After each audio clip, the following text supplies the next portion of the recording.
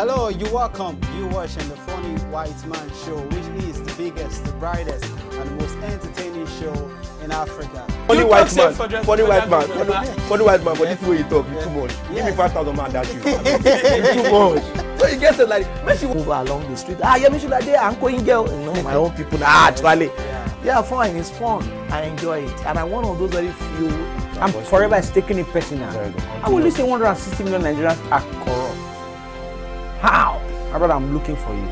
Yeah, but it's a growth, and this is the time to build business. I know the pitfalls, I know what to do and what not to do. But there are months where you get business and months. You know how we do, how we train them. We do the way you do.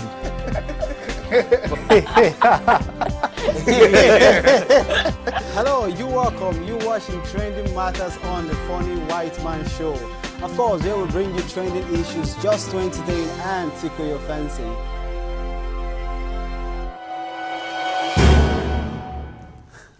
You're welcome to another exciting episode of the Funny White Man show. My name is Funny White Man, and we have loads of exciting stuff just for you. My first guest on the show today is a very funny comedian. He's an actor and also a content producer, and he's going to be coming up on the show very shortly. But before you know, every week I bring you interesting and very funny videos just to make sure you laugh and also have a great time. Check this out. We'll be right back. I love this video. It was on 25th of August when I invested money in MMM. I squandered the profit, but last week I borrowed 5 million from my in-laws. All for me to wake up and I heard that the thing has crashed. Please, my fellow Nigerians, all I need is for you to help me with any amount you can help me with, so that I can return the money back to my in-laws. You will not see shame, you will not see lack. Pity me so that God will pity you.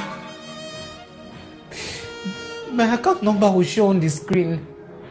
Any amount you can help me with. God bless you.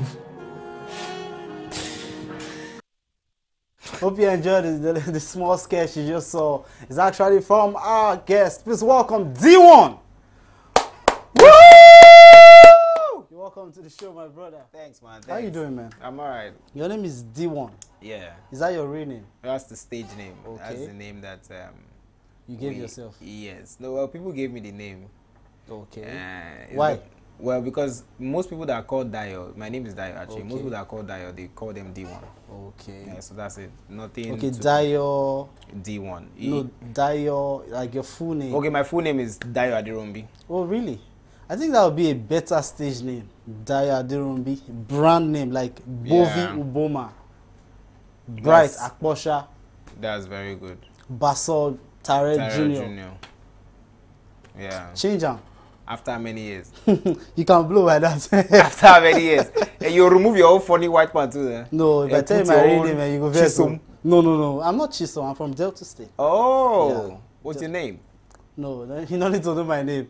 How you doing, brother? I'm doing good. You're looking good. I feel underdressed right now. No, why? It's just simple. I mean, just white on white. Nothing. You got like school uniform, have you? Exactly. Okay, let's go back to comedy. Why comedy actually? Well, comedy for me is a calling. You call as in they call in as in how? It's a calling. Okay. They call me inside this work. Okay, they use MTN line or which line? I got a divine call. Okay. You know, but that's why when I was in school then I was really, you know, I was skeptical about it. Should I do this? I studied architecture. Should I go into buildings? Yeah. Should I go into making people laugh? And then, you know, I got a divine call. Wow. My son, do this work. Really? I did tell in you. your sleep, or you're just thinking different confirm. Because I like to be convinced. I like to be sure of what I'm doing, you know. So my sleep. It's just not be nightmare. Not be nightmare. Okay. Nightmare are something scary, you know. Okay. But this one is bringing so much joy. Okay. I've never said this before. It's a calling actually for me. Okay. So that's why I'm of the school of thought that comedy comedy is divine. You know, comedy is divine. You cannot. I don't think you can learn it, but you know, go last. Okay. But if it's inside you, if it's in your blood, you know, some people everything they turn out to play. Yeah. I mean that kind of. But I'm sorry to cut you there, but No Bobby actually said he didn't see himself as a comedian. He saw himself as a funny actor and content producer. And so it was like, if I can do it, I can be as in a solid brand. By learning comedy, you can do it. You can't learn comedy. You can see. You need to have. He said he saw himself as a funny actor. Yeah. Funny actor. You're already a comedian. He had it somewhere inside him. Okay. You know, say some people they take things personal. Yeah, sure. They try not to, but then they don't find some things funny. So if you're that kind of person, how do you learn how to be funny? You have a point, my brother. You have a point. Because as you did like this now, I did see joke. Everything is like I can turn everything, every serious situation to a joke. You know. Look at me now. Crack one joke right now. No, let's not do that. Okay, no problem. The one I want to talk, if he paying you, if he, you might send me out of here. no problem. Like, no problem, my brother. But when did you actually take this personal? Like you wanted to say, okay, this is when I want to do comedy like seriously. What age? 2011. 2011. That was when I took it very serious. I've been joking with it. You know, even till now, I've not really gotten to where I want to get to. Okay. You know, but now small. I like to take it easy. Okay, they're saying I started from the bottom, now I'm here. Exactly. Okay, you started from Oshodi, now you're where? No, I didn't start for. I didn't start for. Funny enough, I started in London. Oh, really? Yeah. So the bottom started for me. I started in London, funny enough. And it was just how good I gave me my first major platform. Okay. Crack Your Ribs London, 2010. I can never forget. You know, and that's why I owe him a lot of gratitude. He's a very great man. And I miss him. You miss him? So much. Okay. When I mean I miss him, like, you know, every time I talk to him, I just if I know, don't worry. No, I understand. And you came back to Nigeria. You won, I think, Malta Guinness or Amsterdam Malta Showtime. Okay, and you also won Alibaba Spontaneity. Yeah. You got a brand new car in a house in Banana Island. No. It's just a brand new car and some millions of naira. Wow, that's amazing, man. I can't wait to be a millionaire, my brother. No, but, well, yeah, millionaire, true. Yeah, sure. Funny enough, I was a millionaire with that competition. Really? Now I just think but I've always been a millionaire since. Okay. So nothing was new. It was just the car that was very new. And my brother, no problem. Okay, there's a lot of discussion about comedians copying, like copyrights. You go crack one joke, comedian go see him, go crack him from another place. How you see that? They don't teach your joke before? Yes, now. Where? Yes, now. There was a show on Sunday. Someone still used my material. But the thing is, to be honest, yeah, I think every comedian has done it before. Okay. Yes. You don't tip the material before? Yes. There's no comedian that will tell me that he has not used someone's material before or someone's line. But it gets to a point after you don't do this work. Yeah. You know, it gets to a point you should start creating your own jokes. Yes. You don't expect a movie now to tell someone's joke. He has gotten there, he has built himself to that level that. Yeah, sure. Do you understand what I'm saying? Yeah, let me write it down, please. Okay, so everybody would have done it at a point, yeah. But it's when you spend like how many years in the industry and you're still doing that, then it's rubbish. You know? And there's something about some comedians that they get to a point they run out of ideas. They can't tell one particular joke, like that joke. They're not, you know. It's called writer's block. That thing is almost, sometimes you are busy doing a lot of things. You don't even have time to, you know, think, time to, because this thing is inspiration. Yeah, sure. Some people now when they do toilet, at that time inspiration they come. Some people now and you will be shocked. Some people now when they clean their ear, they don't get one idea, and every time they do that, they have ideas. Okay. So it depends. You need to find what works for you. Okay. You know, it's right as it happens to almost everyone. One thing that I've known has helped the comedy business abroad, as in when it comes, as in Europe, most comedians started up as writers. They write for big comedians. Why in Nigeria no one will do that one? If person like you go, they write joke for me. then you go come talk and then the whole world will come thief am. No, I go dey blow they go, but you go dey write joke for me. Well, we're still getting to that level. Okay.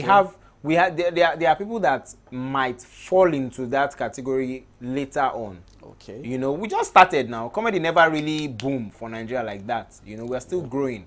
But trust me, like in the next 5 to 10 years, we'll have what you're talking about professionally, like writers. There are writers already, you know, that are making big money. But then we'll have comedy writers writing for stand-up comedians. We'll have them making so much money very, very soon. Do you see yourself as one of the writers? I write for myself. In fact, I don't even wait to write. I feel form joke on the spot. So really, I might not need a writer for a long time. But maybe later, you know, when family don't set in, when you just want to chill and be lazy and bless one writer, or maybe you understand, you can just. I understand. I understand you, my brother. You know what? Before we started, I told you about something. Yeah. I don't know if you're ready for that. I want you. You know, most comedians actually started from the church. Churches, they gave us big ups to churches. You gave us platform to grow as an industry. So I just want you to do some. Just give us preach like 1 or 2 sermons for us. And one of your topic is bleaching cream, and the other one is bushy armpits.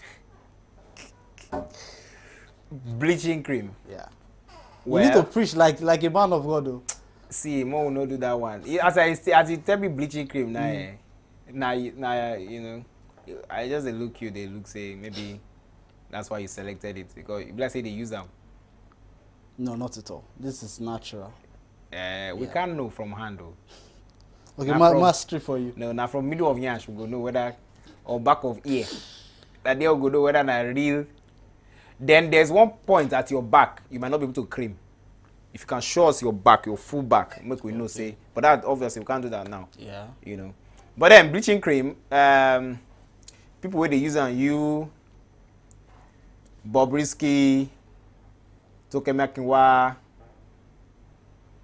Who else? Your colleagues mentioned them. The joke is on you. You know funny. You know, so when they yab you, you know they funny.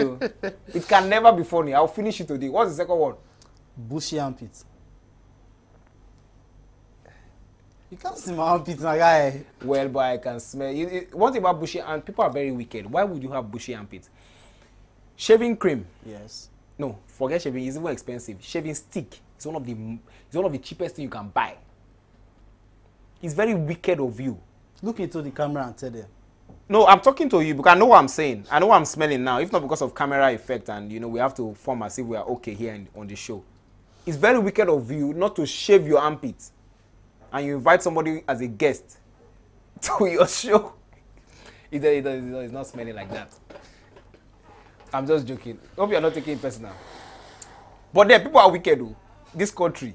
Go. And these people that don't shave their armpit, they enter public transport, you know, because of the heat and everything. Yes. You know, and most of them, they always let go work. So they run.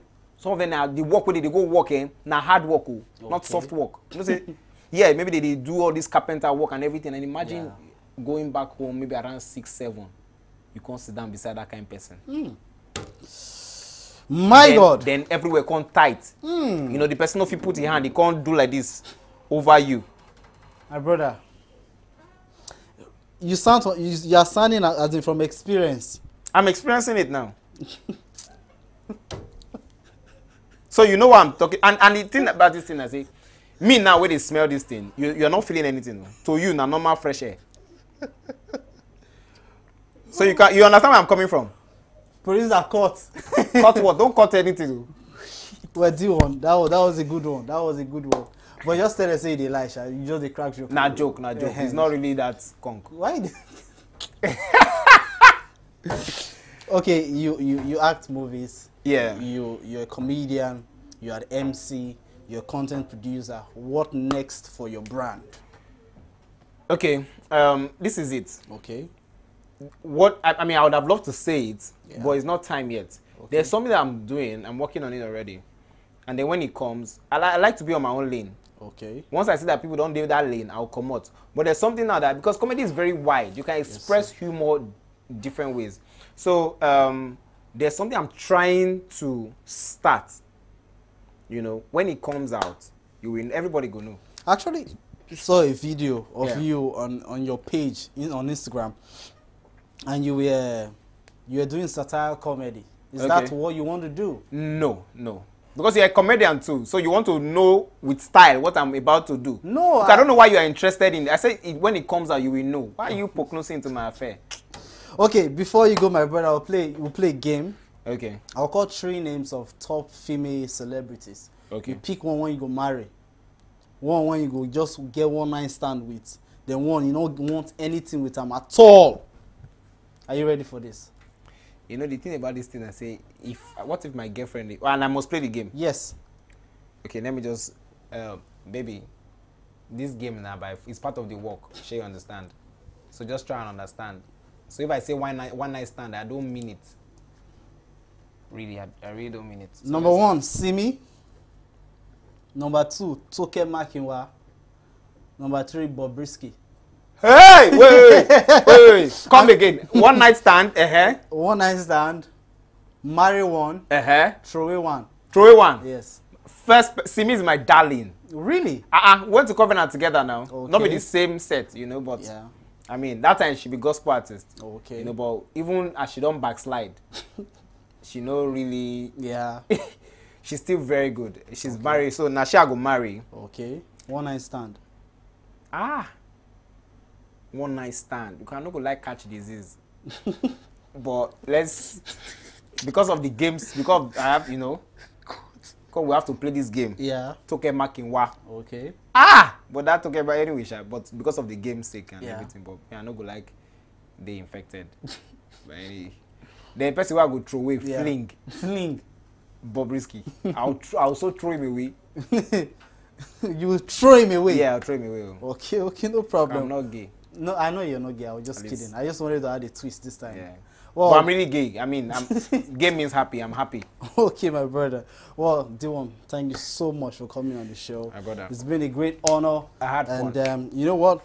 I respect what you stand for, and I wish you all the best in life. my brother. I respect what you stand for too, and I wish you all the best too. Peace out. And you were just—it was just joking, though. It was just joking. I'm That the not armpit, smelling. no, the armpit don't they smell. I'm not smelling. the I'm mouth. very nice. Well, that's all we have on the show today. Until next time, keep laughing. We'll see you next week. Bye bye.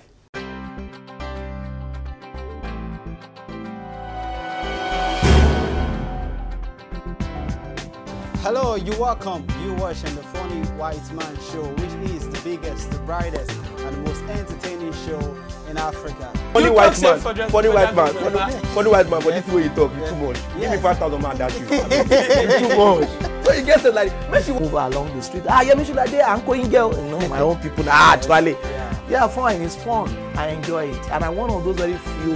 I'm forever taking it personal. I will listen 160 million Nigerians are corrupt. How? My brother, I'm looking for you. Yeah, but it's a growth, and this is the time to build business and know the pitfalls and know what to do and what not to do. But there are months where you get business and months. you know how we do, how we train them. We did the way you did.